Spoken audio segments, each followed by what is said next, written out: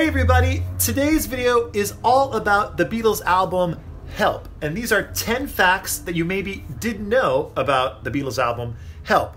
Now, this album was released in 1965, and like all of the earlier Beatles albums, there is a stereo mix and a mono mix of the album.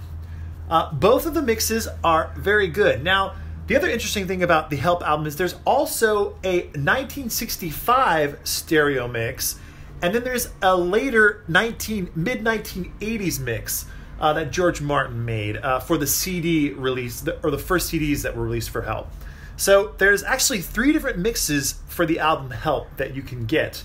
But these happen to be the 1965 stereo mix and the mono mix. And this pressing right here is from the late 70s Blue Box, UK Blue Box stereo. And this is the 2014 mono remaster that was released. That's a very excellent sounding record. And as I'm sure a lot of you know, or maybe you don't know, but now you will know, my favorite pressing, though, of the Beatles Help album is the pressing from Germany, and it has a different cover on here. And this happens to be a mid-70s German pressing, rather, of the Beatles Help album. It just sounds excellent, has a lot more bass, has a very wide stereo image, just a very nice pressing of this album. But let's jump right into 10 facts about the Beatles album Help. And I've got notes. Here we go. So, fact number 1. So the title of so by the way, I should go back a little bit. This is still fact number 1, by the way. But as I'm sure all of you out there know, but maybe some of you don't know, Help is also the title of the Beatles' second film that they made. It was called Help, and this happens to be the soundtrack to the film as well. So all the songs on the first side of the album were in the movie Help, and then all the songs on the B-side, just like A Hard Day's Night, are just a part of the album, and they weren't in the film. So, first fact. Originally, the title of the film was going to be called 8 Arms to Hold You, and early pressings of the single Ticket to Ride, which Ticket to Ride is on the album Help, early pressings of the single in America, they said from the upcoming United Artists film, 8 Arms to Hold You.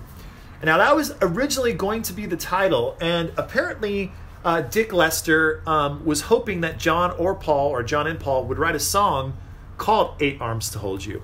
It never happened. I don't even know if they ever even considered it, because I'm sure just that title alone kind of threw them off, as far as it wasn't really what they would want to do. And in the end, John came up with the song Help, and that became the title of the film and, of course, the album. So, but it's kind of crazy to think about if the Beatles actually wrote a song or attempted to write a song called 8 Arms to Hold You, and what that would have sounded like and how that would have been on the album. And the album would have been titled 8 Arms to Hold You along with the film. So kind of weird to think about. Okay, fact number 2. There are 3 original Lennon-McCartney songs that were recorded during the Help sessions that didn't make it to the finished album. Hard to believe. Now, this never ever happened again, really, as far as having unreleased Lennon-McCartney songs that didn't make it to an album, but they were recorded for that album. Now, it could be said about the White Album that there were a lot of songs that didn't make it onto that album, but they actually weren't recorded during the sessions and didn't make it on there. So, so with Help, there are 3 of them. They are a song called That Means a Lot, which is a Paul McCartney song and a Paul McCartney vocal, and it's just like kind of a big ballady. It's a ballad that gets a little bit on the side of a rock song as well. Let me just make sure we're... Okay, good. I have a microphone up here, and that's how I get audio, so I'm making sure that's still going.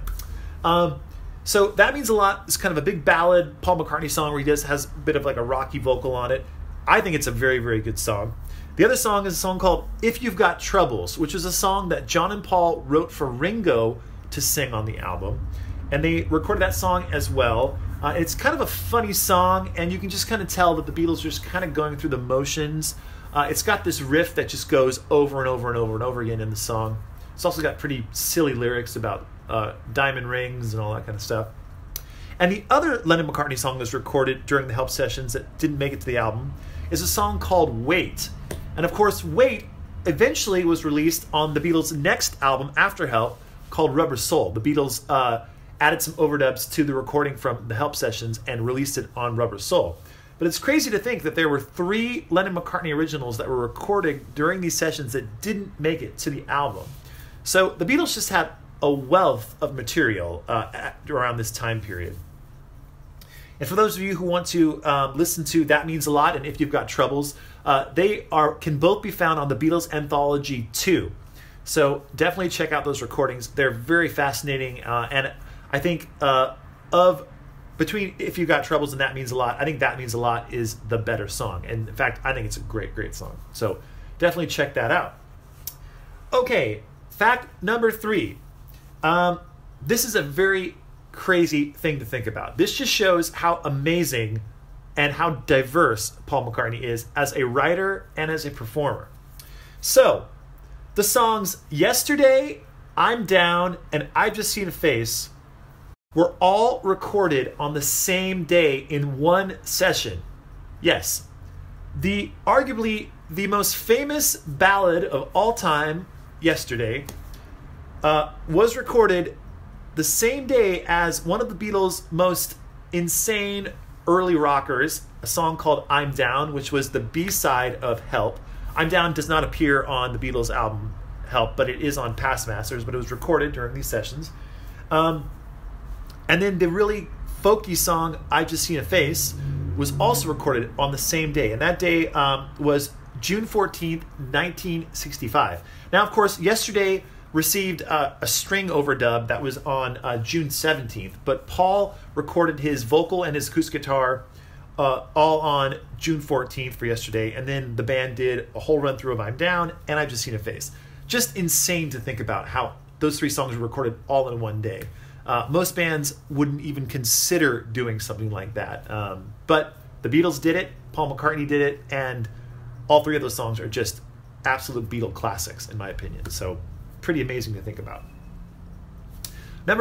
Fact number 4. John originally wrote Help, the song Help, as a slow ballad, and it was later he said it was like a confessional song about how he was feeling at that time, that just the craziness of Beatlemania, and he was calling out for help. But of course, the Beatles, when they ended up recording it, they turned it into a fast, upbeat pop song and turned it into a #1 single. But years later, John was interviewed about the song Help, and he said that he wanted to re-record it as a slow kind of piano ballad that he originally intended for it. Of course, he never got to do that, but it would be really interesting to hear what Help would have sounded like. Now, there is a chance to hear what Help would have sounded like, because in the mid-70s, I think it's the mid-70s, they can't really exactly place when this was recorded, John did record a slow piano version of Help, and there's a bootleg out there where you can hear him running through Help in this kind of slow way. So check it out on YouTube. Just search Help. I think it's listed as Help Demo, but it's actually not a demo for Help at all. It was recorded in the 70s, way after the Beatles released their single of Help. So seek that out because it's very interesting to listen to. Okay, fact number 5. This is again about the title song Help. So the mono mix of Help and the stereo mix are really, really different. The mono mix has a completely different lead vocal from John on the song than the stereo mix. And the best way I can describe it is that the lead vocal on the mono mix of Help, it sounds a little bit weaker in my opinion, a little bit thinner. And then the stereo mix of Help, John's vocal is double tracked and sounds really, really strong. Now, my theory is that on the mono mix of Help, you're hearing one of the vocals, one of the 2 vocals that John did for the lead vocal of Help. You're hearing one of the double tracked vocal parts that's a little bit louder, and it's not quite as strong, because when you're double tracking a vocal, you originally record a vocal, you do the best take you can of a vocal and do it really strong.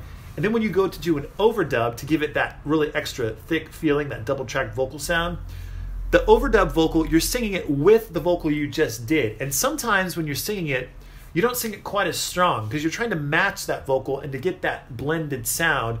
So that second vocal isn't quite as strong. It can be a little bit weird, but it sounds so good together with the original vocal. But if you were to take away the original vocal and just listen to the overdub vocal, it would sound a little bit weak. It would still be right, but it would sound a little bit weak.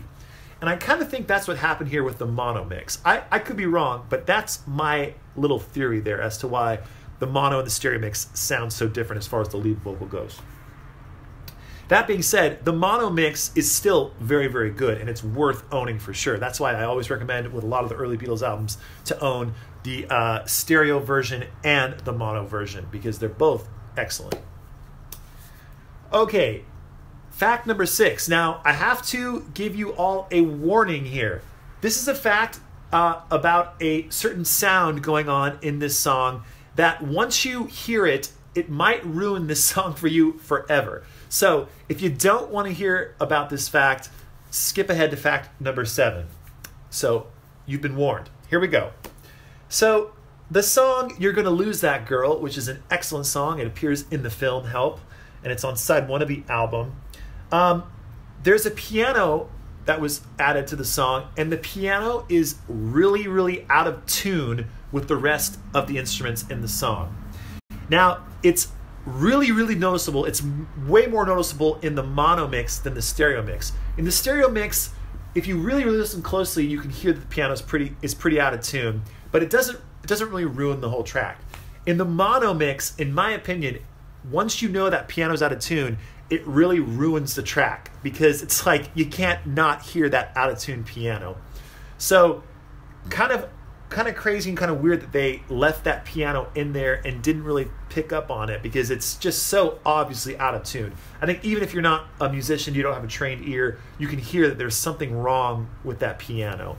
And honestly, it could just be down to the fact that maybe the tape, when they were recording the piano overdub, the tape was playing either a little bit fast or a little bit slow than it normally would have been, so the piano was a little out of tune, or the piano was just out of tune with the other instruments when they started. So just kind of a weird little fact there. Now, that being said, the song You're Gonna Lose That Girl is an excellent, excellent song. I love that song so much. So it's kind of a drag that piano part is so out of tune, but that's how it goes. Okay, fact number 7. So the song Yesterday, which is a just insanely famous song that Paul wrote, the song Yesterday, throughout the whole song, it's basically just Paul McCartney singing just one vocal and playing his acoustic guitar with a string quartet. That's the whole song. Except at 52 seconds into Yesterday, all of a sudden Paul's vocal becomes double tracked for just one line, and it never comes back again.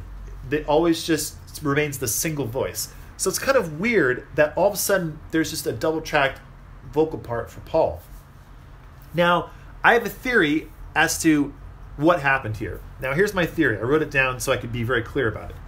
My theory is that when the string part was being overdubbed, which was overdubbed at a later date, the musicians didn't use headphones, because usually when you overdub, you will have headphones so you can hear the track and you can play whatever part you're adding to the track, and then the original track that you're hearing won't bleed through onto the new track that you're recording. But back in the day, in the 60s, a lot of times they didn't use headphones, and what they would do is they would play the original track to musicians over speakers in the studio, but they would have the speakers pretty far away, so they wouldn't really be picked up on the mics that were recording the new instruments, or in this case, the string instruments. But in this case, while the string players were doing this overdub, during that part where all of a sudden Paul's vocal sounds like it's double tracked, the original vocal was really loud, and it came through the speakers and it bled into the microphones that were recording the strings. So at that point, you hear Paul's vocal come through, and since it's a little bit off of time, just a fraction of a second off of time, it sounds like Paul's vocal is double tracked, because you're getting an artificial double tracking. The best way to describe this is, it's almost like a film negative. If you have a film negative, let's say that a film negative is of my hand, right? So it's like that. If you were to take an exact copy of a photo of my hand, like a negative, and you put it over it just like that, it would be perfect. right? It would just be a perfect. But if you moved it just slightly, it looks like there's two hands, right? All of a sudden you get a doubling effect. And that's how it is with recording when it comes to artificial double tracking. And that, I think, is what happened accidentally with this Paul vocal. Now, I did some digging, and George Martin actually talked about this. There's a quote from him that he gave during the Love sessions for when they did the Love album. And here's George Martin's quote. It's very fascinating. George Martin said about the song Yesterday, Paul played his guitar and sang it live, a mic on the guitar and a mic on the voice. But of course, the voice comes onto the guitar mic and the guitar comes onto the voice mic, so there's leakage there. Then I said I'd do a string quartet. The musicians objected to playing with headphones, so I gave them Paul's voice and his guitar on two speakers on either side of their microphones. So there's a leakage of Paul's guitar and voice on the string tracks. So that explains why Paul's voice sounds like it's double tracked during that moment, because at that moment, the track playing in the studio becomes a little bit louder for some reason, and it sounds like double tracking. There you go. Okay, fact number 8. So I'm sure when I read fact number 2 to you, talking about 3 songs that the Beatles recorded during the sessions that didn't make it to the album, you were wondering, wait a second, isn't there another song they recorded that didn't make it to the album? And yes, it's true. This is a song, though, that it's not a Lennon-McCartney original, and it is actually a cover song written by Larry Williams, and it's a song called Bad Boy. Bad Boy was recorded during the same session as the song Dizzy Miss Lizzy, which was also written by Larry Williams, and it was recorded on what happened to be Larry Williams' birthday. So a lot of crazy coincidences going on here.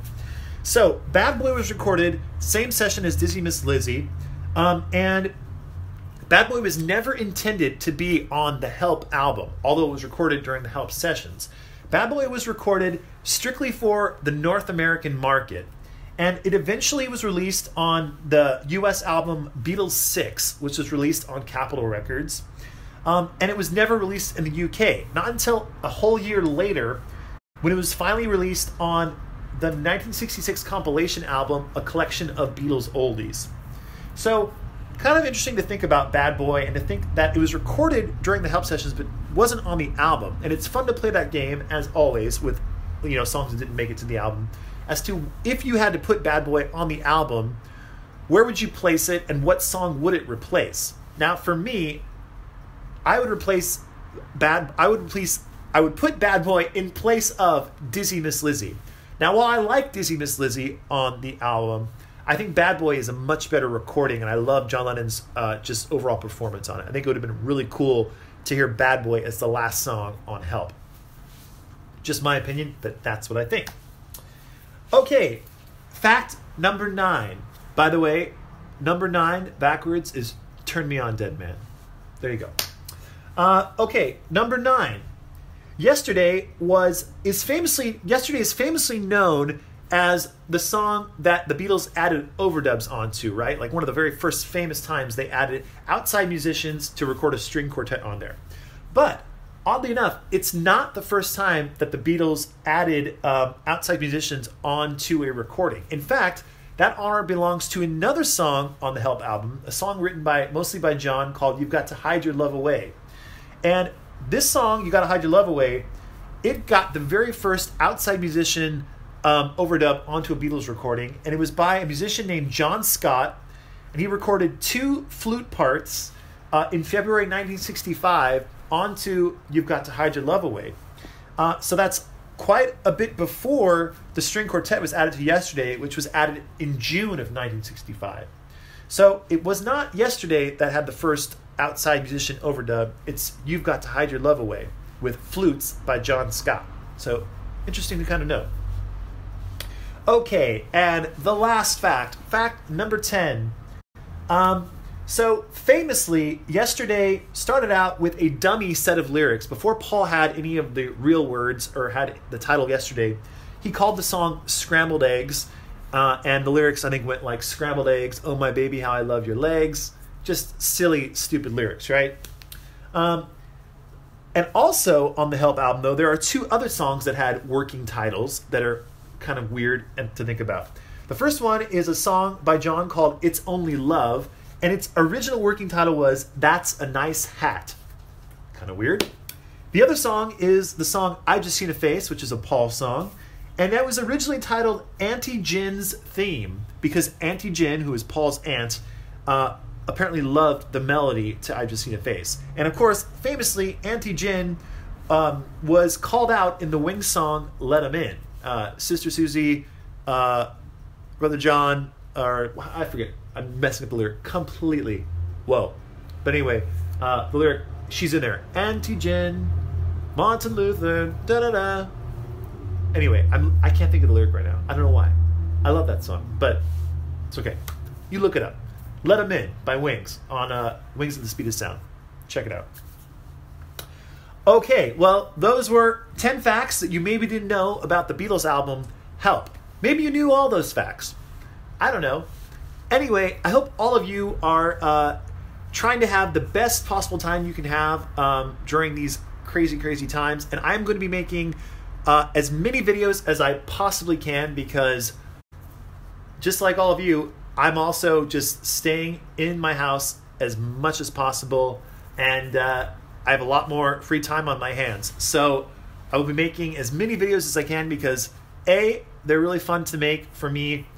B, I know that a lot of you out there in my last video in the comments, you said that the videos, you really enjoy the videos and they help you pass the time. So if that's one little thing I can do to kind of help, then I'm totally into it. So stay tuned. Lots more videos coming this week and in the next maybe coming weeks or so. And also, I might do a YouTube live session here, maybe tonight or maybe tomorrow. I'm not sure yet, but stay tuned for that. And that's it. By the way, if you want to, go to my website, needlemeetsvinyl.com. I have lots of records on there.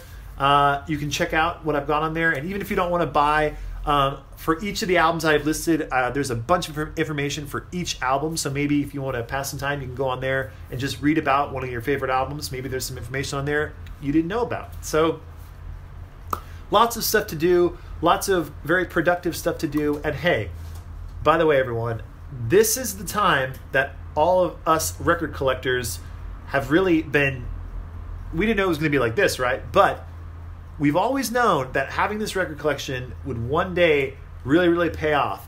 This is the time when you have all kinds of time and you don't know what to do. Listen to records, because all of these beautiful, beautiful slices of art are waiting for you to give them in-depth listens and to just enjoy them to their full extent. And now is the time. So put on a nice pair of headphones, or just listen through a nice pair of speakers, or just a crappy pair of speakers. It doesn't matter. As long as you're enjoying the music, that's what it's all about. And in my opinion, and probably yours too, the best way to listen to music is on vinyl. So let's enjoy our record collections and enjoy all this great music that these brilliant, brilliant people recorded and continue to record. And hey, we're all in this together, and I'm here for you. I know a lot of you are here for me, and hey, I think that's great. So have a good one. Stay healthy. More videos to come, and bye for now.